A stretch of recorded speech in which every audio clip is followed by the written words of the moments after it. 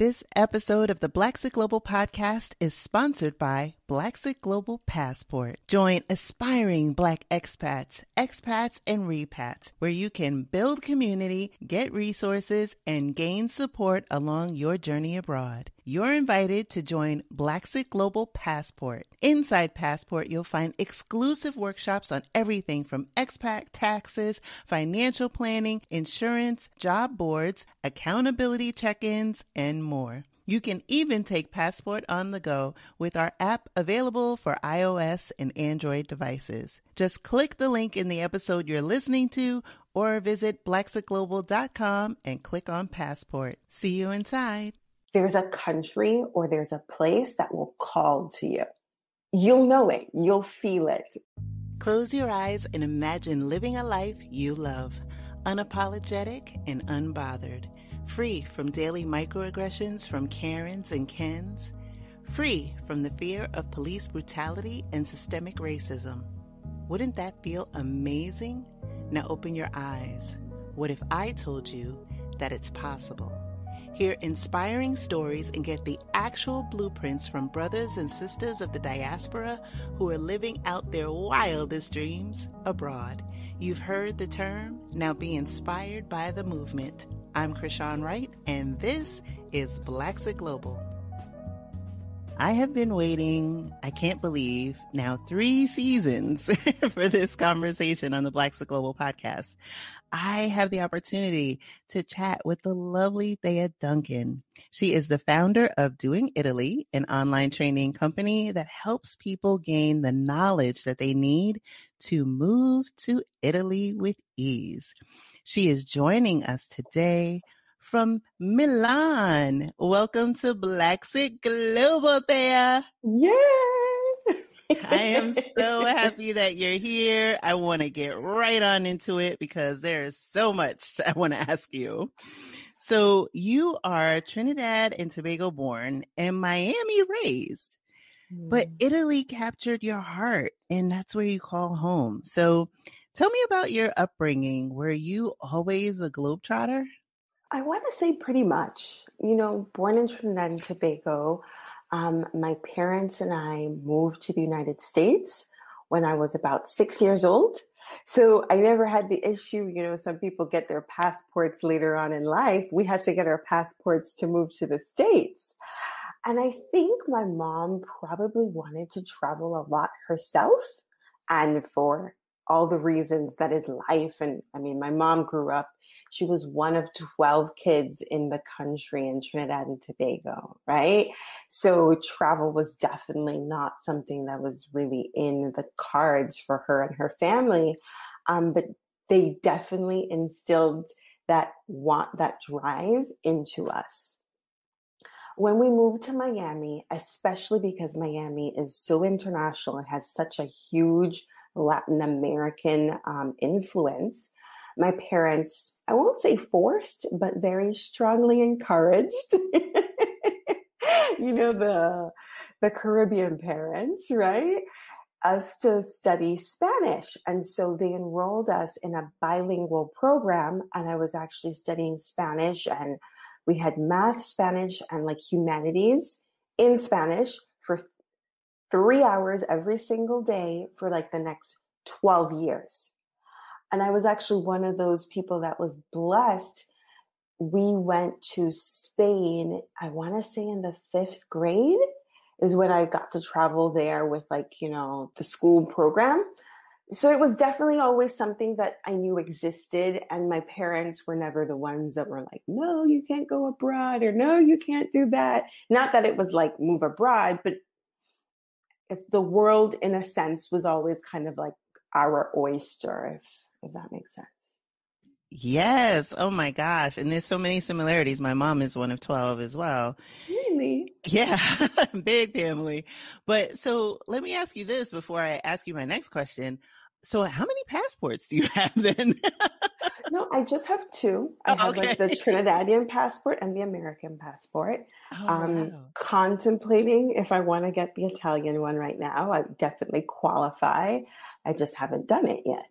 Oh, So, okay. Wow. Options. I love it. I love it. Like you said, the mhm, world is truly your oyster. mhm. So you chose to study in Italy for your master's.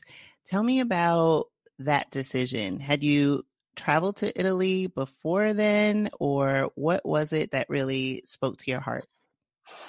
Well, like I said, always had a very international upbringing because I went to a bilingual school.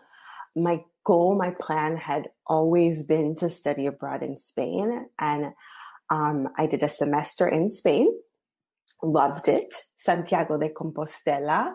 And then I did a semester in Italy and I loved it as well. The thing is I tell people, my students in my master class, I tell them that there's a country or there's a place that will call to you. You'll know it. You'll feel it, right? And maybe it'll just call to you for a brief period of time, for a long period of time. But considering that there's so many different places you can go in the world, and I don't think there's any right or wrong decisions. There's a right or wrong decision for you. I went to Italy. I went to this little itsy bitsy town about an hour outside of Rome called L'Aquila. And I knew it was like my place.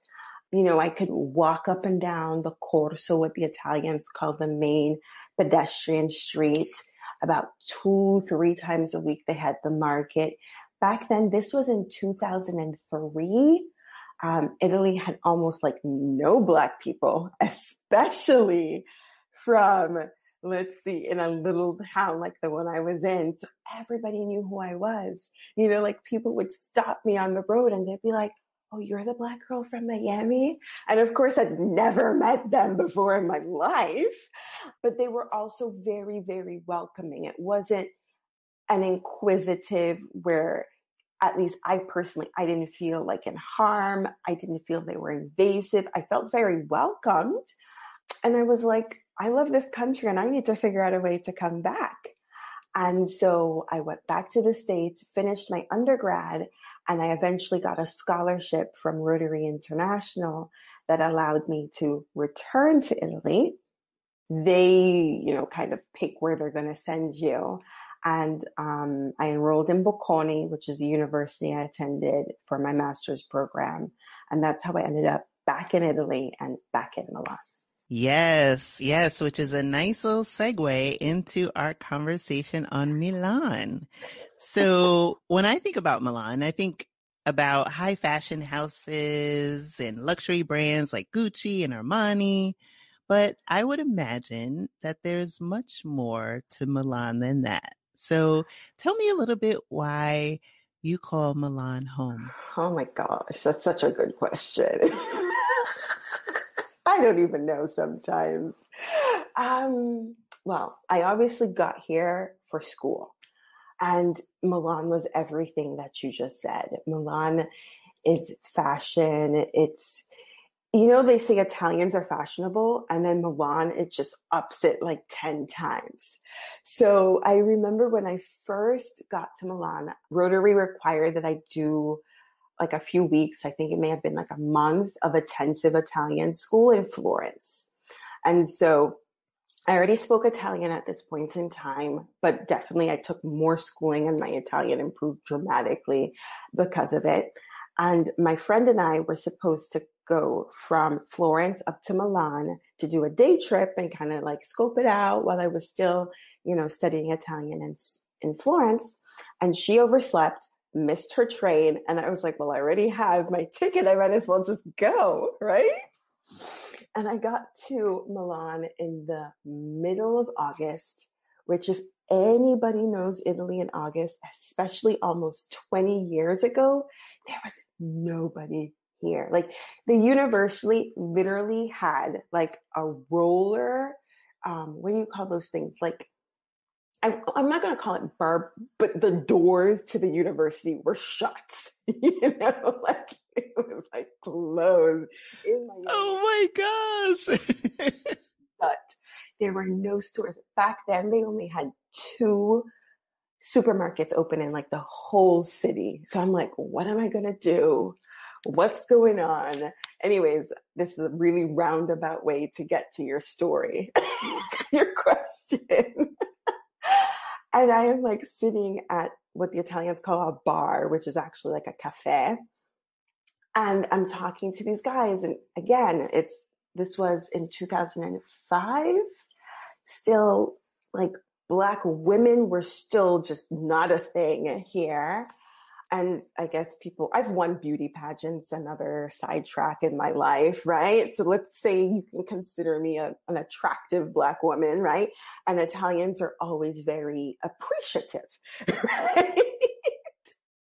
And so, like, I'm at this cafe. They were like, Thea, you can stay at this friend's house and we're going to a house party and blah, blah, blah, blah, blah. All this kind of craziness that my father would die if he knew that I did, right? And they ended up showing me around. But I remember, and this is how I get back to your question, everybody's wearing like a Rolex watch and they're like dressed to the nines and like, you know, like linen and like Todd, like driving shoes.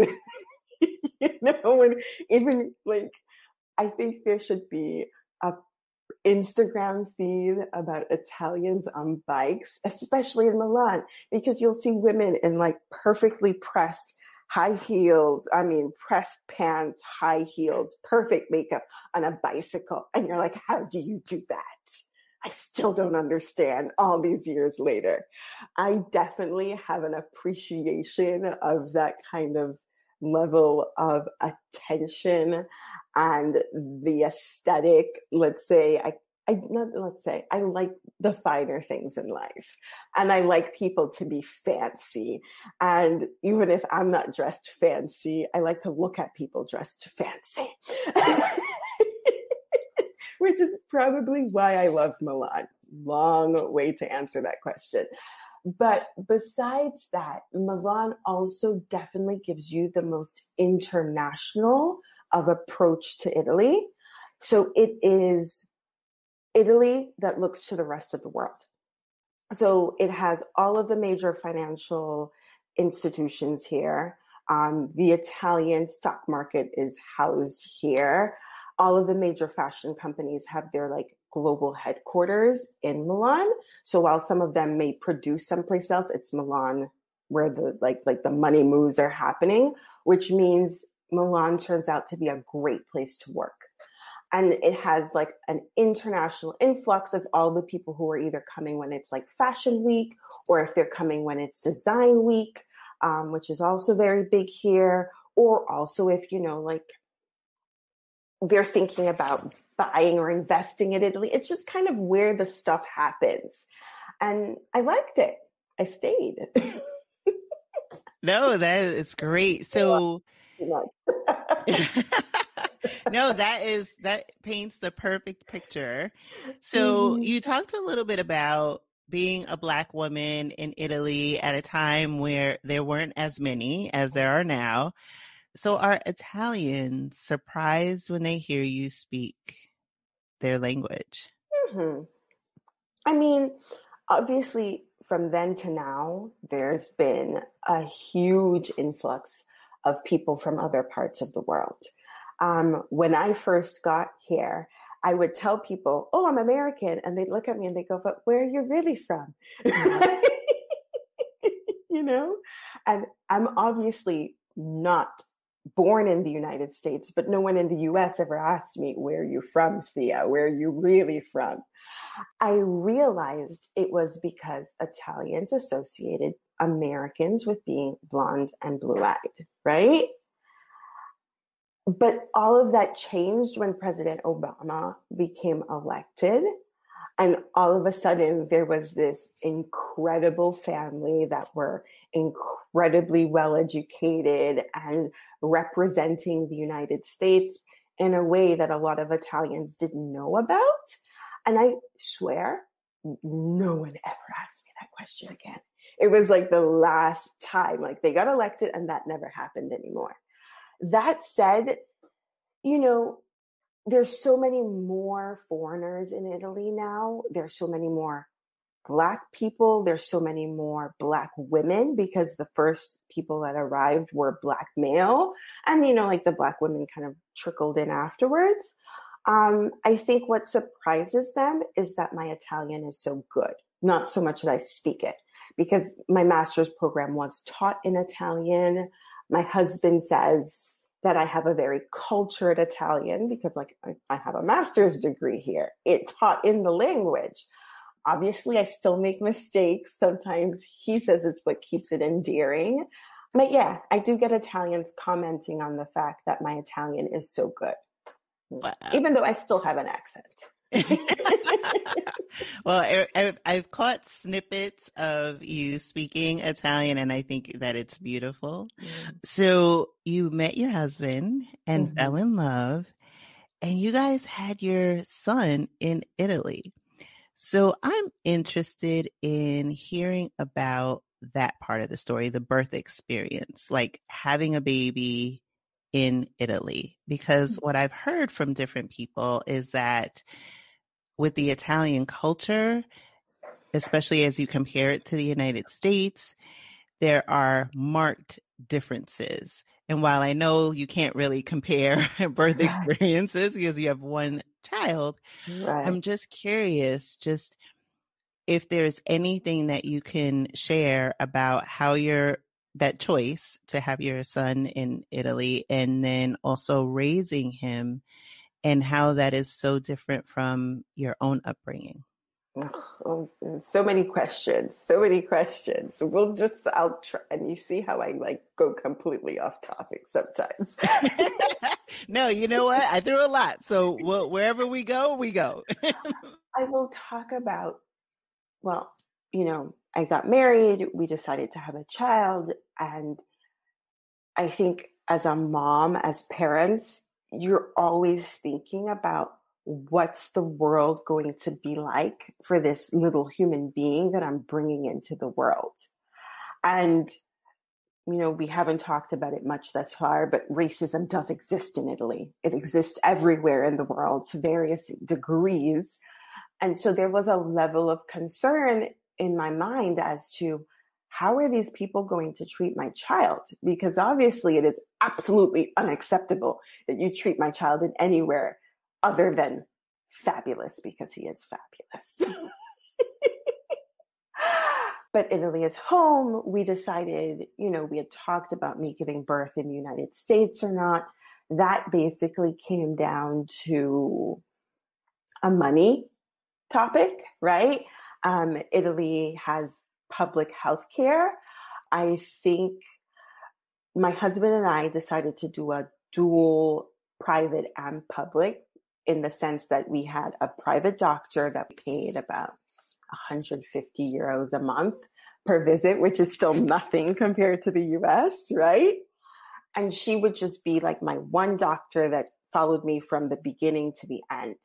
And then everything else we did in terms of, like the prenatal exams and the ultrasounds and all those kind of blood tests we did at the hospital where I had decided that I wanted to give birth, because that's how it works here. You decide you're going to give birth at a hospital, and that's the hospital does everything for you. I can say that besides the private doctor, and I decided to do like a DNA test because I was over 35, like from A to Z, the whole thing was like maybe $200. Like, what? Oh my gosh. Unreal. Exactly. And I mean, and it wouldn't have even have costed the 200 euros to $200 if it wasn't for, like an extra test that maybe they said they wanted to do that the Italian government didn't cover for some reason or another. But basically, giving birth in Italy is essentially free.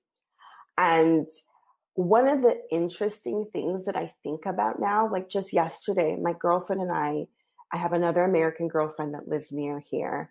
And we went to the park, we did the very Italian, let's have coffee and sit and chat, And she's like, Thea, I just found out because she was working in a clinic and she had her child and she quit. And she's like, do you know that I qualified for unemployment because the government says that if you quit your job in the first year of your child's birth, it was like being forced to quit your job because you couldn't accommodate working and raising a child. So they give you unemployment for the whole year. Oh my gosh. Like, you are blowing my mind. I wasn't sure when I asked the question where the story would fully go, but you are blowing my mind right now. In fact, when she told me that, I was like, oh my gosh. And I think that goes to speak to the fact that in the US, they say we are pro-life, we are pro-families, we are like a family founded, like we believe in family, but they don't put in the policies and the procedures to back that up. Like, maternity leave is a thing here. And as a woman who's had a child, and for the first 3 months, I could barely think. And then I'm like, so many women have no maternity leave in the United States, and 2 weeks after they're born, they're back at work. It is absolutely absurd to me. And I say, you see, I get all, you heard the tone rise? I'm like, if we really care about women, if we really care about our families, then you put systems, you put processes, you put safeguards in place to allow mothers to be mothers, right? And for us to be there for our kids, especially in that first year of life, that we know it's fundamental, without making it like that you have to lose your job or you have to choose between things that are just really hard, So that was decision number one, and I guess almost two. I remember in the midst of it, another one of my American girlfriends here, she was maybe 3 months further ahead than I was. And she's like, Thea, you can't have your baby in the United States. And she's a little white girl. She's like, they kill Black women. They kill pregnant Black women. She was like, do you know what the rate of maternal death is in the United States? And that was part of the decision process to have my child here too.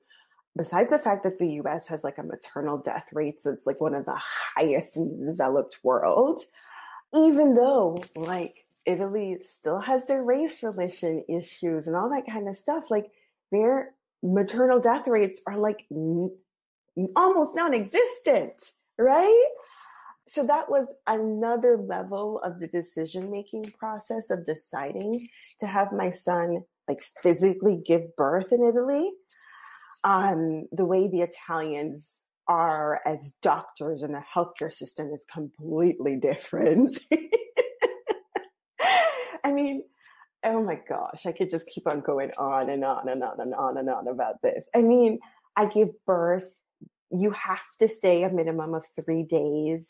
I would go into the nursing's ward, and I think I did a good job of choosing the hospital where I gave birth to, but the nurse was there helping me breastfeed, I remember I was manually expressing, I don't remember why. And then of course, you're getting not even a centimeter out of milk when you're first doing it.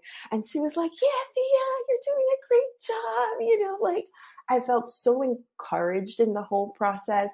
I have a lot of American girlfriends. Another girlfriend, I was like, what am I going to do about breastfeeding? Do I need to get a cover up? Do I need to get one of these little shirts that I see? And she's like, Thea, whip out your breast and breastfeed your child. Hello. I mean, you've nailed so much of why I wanted to ask that question between, the comparisons and hitting on the disgusting disparity in Black maternal death rate, and just the American culture as it relates to women caring for their children and breastfeeding, and just feeling like you have to go in a bathroom or cover up. And it's just, let's see, it defies logic, really, because it's hard for me to even put it into words as someone who breastfed both of my children. I breastfed both of my children for 2 years each. Like I was committed to that, but I can't say that it was always, especially in public, a very good experience for the reasons that you articulated. So thank you for that. So what is life like for him as he is now a toddler and exploring this world? Oh my gosh. And so I should have known it would have been fine because there's a supermarket near me. And, you know, I do groceries like every single day, every other day, because it's the way Italians do groceries. And the lady at the supermarket would be like, Thea, even if, because there's a line for elderly and the pregnant. And so she's like, Thea, if the line for the elderly and the pregnant isn't open, you come to my register. You skip everybody in line. She's like, I don't want you waiting. Oh my gosh, that is so sweet. And so this was the before. I had him, and the Italians were just besides themselves. You know, like they were just besides themselves. Oh, he's so cute. Oh, he's so handsome. What's he doing today? I mean, they're just so nice. I understand those women who have like multiple kids for the attention. And you're like, you know, and I nailed it with one. Mic drop. Like, nailed it on my first try. We'll be right back. Mother Teresa once said, "There are many in the world who are dying for a piece of bread, but there are many more dying for a little love." Do you ever wish that you could increase your capacity to give and receive love? If so, I invite you to subscribe to my podcast, Filled with His Love, the podcast that draws on religion and psychology to help you strengthen your attachment relationships with family, with friends, and with God. I don't think it's because my son is awesome and fantastic, which he is, but just because they love kids. They really love kids here. There's another, like, let's call it open air cafe that we go to. And my son and I, besides the fact, like, I would go with my stroller with him during the day. Like, I had a whole year off. I was working for an American company that had an extraordinary maternity package, right? But my son and I would go to the cafe. We'd go out to dinner. Like, I mean, nobody looks at you strange because you have a kid. Nobody's like giving you the side eye because the child has a moment. You know, like there's another German lady, and like once he's like toddling around, he'd kind of toddle around and go say hi to other like kids and other parents. And maybe they'll play with your kid too, and they'll play with each other. And like you keep an eye on them, but it's not like you have to be right there. I remember my American friend came and he's like, "You're letting him walk that far?" And I'm like, "Yeah, I can see him." You know? And I'm like, "Yeah, of course." Wow. So it's been fabulous, even as like my little half Black interracial baby that I was worried that they were going to be mean to. They've been awesome. They've been awesome. I can't say that's been everybody's experience. I can only speak of mine. I can, and I didn't say this before because like I like to say, like racism exists. It exists here too.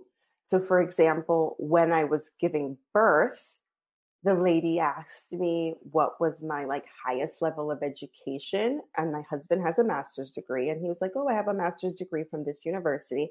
And she looked at me and she was like, "What's your highest level of education?" Like high school. And I wanted to be like, Say what now? like, what? I wanted to be like, "Sweetheart, I speak 3 languages fluently. I have a master's degree from the best business school in the country. Thank you very much. But, you know, I'm in labor." But if I wasn't in labor, I would read you. Oh my gosh. Oh Oh my my gosh. God. But I think that it's important to say too, because, this is for many people that listen to this podcast, they are in America, not all, right? A lot of them also, or some of them come from different parts of the world, like yourself from Trinidad and Tobago originally. And it's really to just, highlight and articulate that there is no utopia where you can go and escape all forms of racism. It's just that America has perfected it, has reinforced it, has systems in place to preserve it. And so that is why many people, including yourself, have, found that there are ways and places that is one less layer to endure, right? You don't have to endure it. So I definitely I'm glad that we discussed that as well. So you clearly love Italy, so much so that you have created an entire business around it, doing Italy and helping people who are interested in moving abroad, interested in relocating to Italy. Tell me about that whole process. Tell me about your course and just give us a snippet of what it's like. Wow. Well, that course was a total pandemic pivot. I was working in travel before that with an American company in the United States, essentially half of the year. And then travel stopped. And I was like, what am I going to do now? We were very blessed. And I have to say, that's one of the other things that I learned when I moved to Italy is that Italians, generally speaking, have a whole different level of, let's say, tendencies towards savings. It's like you save your money, you save your money, you save your money. And my husband comes from that very old school, parents bought their car cash kind of situation. So when the pandemic happened, we had enough money saved up that we were like, okay, like we literally had plan A, plan B, plan C, plan D. And plan D was like, the world ends and we can't pay our rent, but we can still eat for a year to 2 years, There was literally all of that. And so I was blessed that we didn't have that financial stress on us when the pandemic hit, even though my American company essentially put me on leave. I went on unemployment. But I was in a space where I literally spent almost every afternoon meditating, right? In fact, I invested in a course because of the way things happened. My son wasn't here and Italy had a very strict lockdown, if you guys remember. And because I was in the United States when the pandemic hit and when they closed the daycares, but they hadn't closed the borders, my husband sent my son to his grandparents because he was still working. And then the next week they closed everything. And we couldn't travel between regions. His family was in a different region. I was in the United States.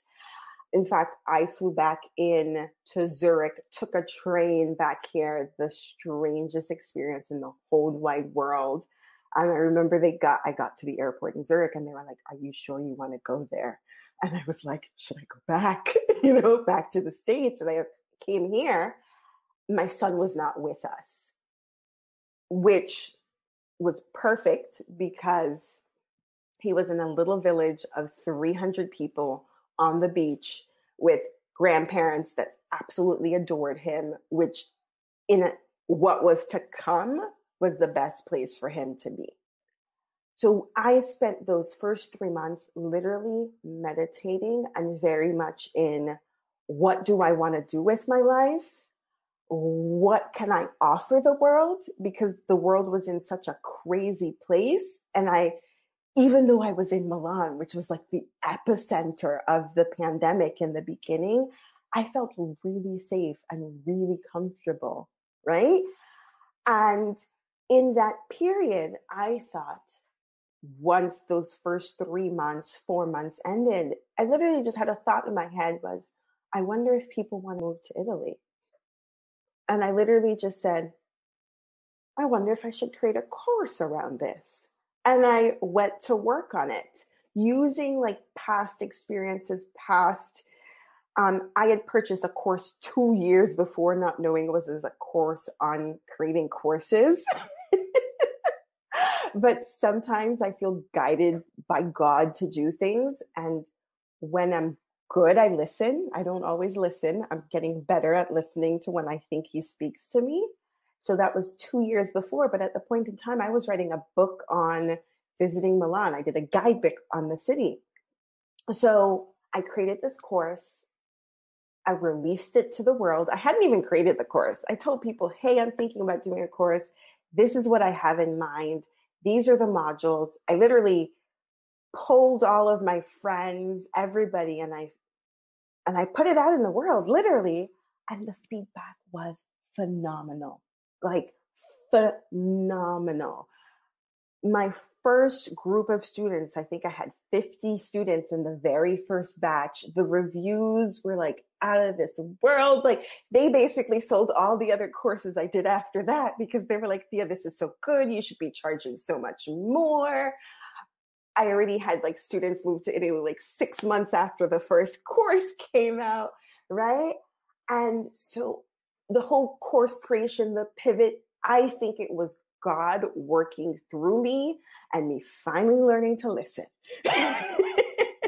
Yes, because first it happens and God speaks to you first in whispers, right? That was that first course that you were like, oh, it's a course about courses, right? And then it gets louder and gradually louder. And so it was awesome that you were able to listen and heed the message and create what is a beautiful course. You know, for full disclosure, I have taken the course. It is awesome. It is amazing. And it keeps getting better. And that's what I love about it. You have a wonderful attention to detail. You care immensely about your students. And I see your Instagram feed, you're cheering them on, you're meeting with them when they come. I love the energy that you bring and the enthusiasm. And that's why I'm just so happy that you were able to listen to that message and to really pivot and create this wonderful opportunity that impacts so many. We'll be right back.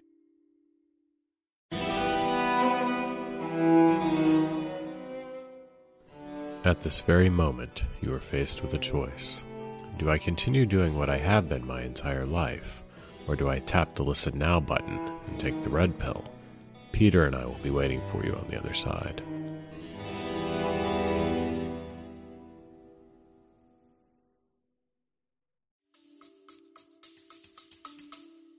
Yeah. And I'm in a space now where I'm like, okay, I want to change so many things with the course because I want to make it so much better.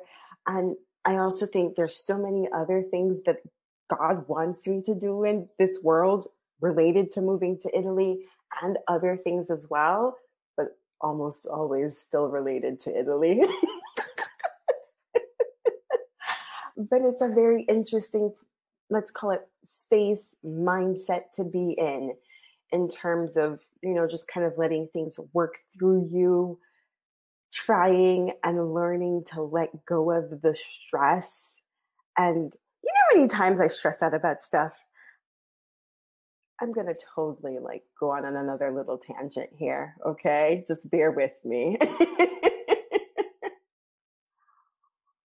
I sprained my ankle about 2 months ago.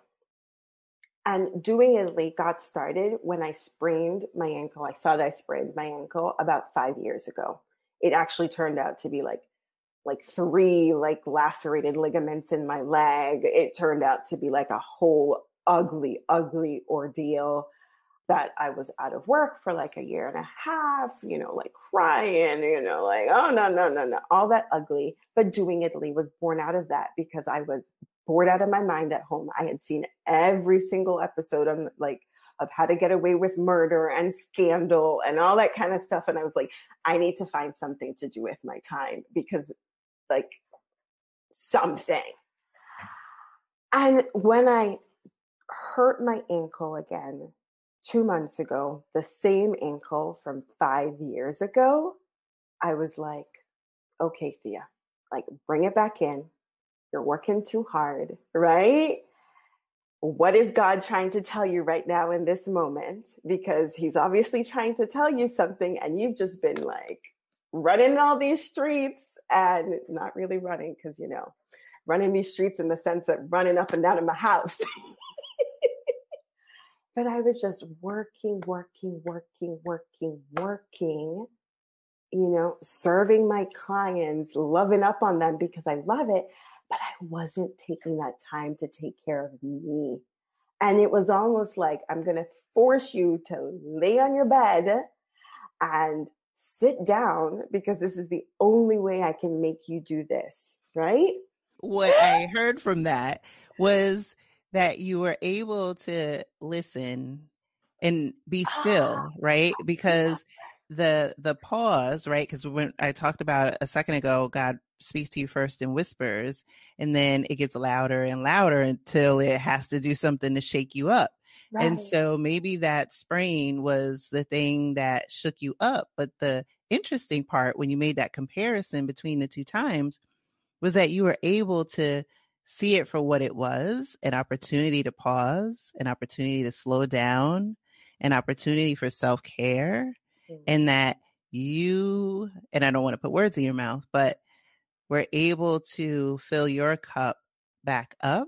Exactly. So that enabled you to pour more into the people that you love, the people that are in your family, the people that are your clients. And so many of us that, I only see snippets of, your life, virtually through Instagram and things like that. But, I definitely feel the energy and the good vibe that you bring forth in everything you do. Yeah. All of that. All of that. I was in trauma response. My mind was going back to 5 years ago and all the bad things that had happened, even though I knew that with everything bad that happens, in quotation marks, it's always just him guiding you someplace else. So I knew it, but I was like, I don't want to be in my bed anymore. I don't want to go through this anymore. What is it that you want me to, because I'm trying to figure it out real quick, right? And I was in such a panicked place. I was like, Thea, you need to calm down. And I opened up my Bible, and I don't remember what verse it was right now, but I took a picture, and it was literally like Jesus, taking the Jews, away, and then, them praying to him. And he basically saying, I know you're in a difficult place right now, but remember all of the times that I have always been there for you, and I will continue to be there for you, right? I just read it, and I was like, oh. And literally just all of the stress in my body, just went away. And a whole bunch of the other stuff that I had been stressing about, and how, literally the next day, they just resolved itself. And I was like, just need to remember that he is always there. And even when it's something difficult, right? Even when it's something difficult, there's always a reason why, if you're willing to look and to see what it is. And it may not present itself to you in that moment. I didn't know when I started doing Italy 5 years ago that it would become what it is now. I didn't think I was going to be able to start a course, potentially quit my day job, because, so many other avenues and possibilities have been opened up for me and to me because of it. And I think it was his way of saying, and I'll keep on doing it if you just stay the course and you continue to listen. And yeah, that was my detour about my foot. I love the detour. I love the pivot. And that is such a great way to end our conversation. So, Thea, thank you so much for being a guest on the Blaxit Global podcast, for being so transparent about, your birth story, your time in Milan, and all of the lovely things that you're doing, including doing Italy. Yeah. So where can people find you? If you're looking to find me, you can find me at doingitaly.com. It's also Doing Italy on Instagram, Doing Italy on Facebook. I'm also starting my own personal, let's call it branding page, a little bit more of my life. That's not just Italy. And that's on my name, which is I am Thea Duncan. And that's it.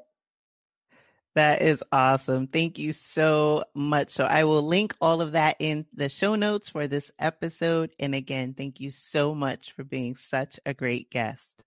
Thank you so much for having me. I'm so happy that I got to be here.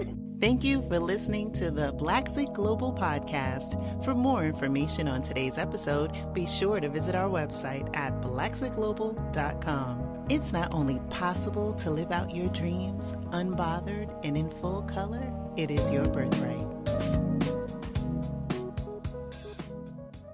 Are you trying to sort out health plans, banking, VPN, and other connectivity for your move abroad? Well, have no fear. We've got you with the Move Abroad Starter Kit. Get yours today at blaxitglobal.com/resources. That's blaxitglobal.com/resources.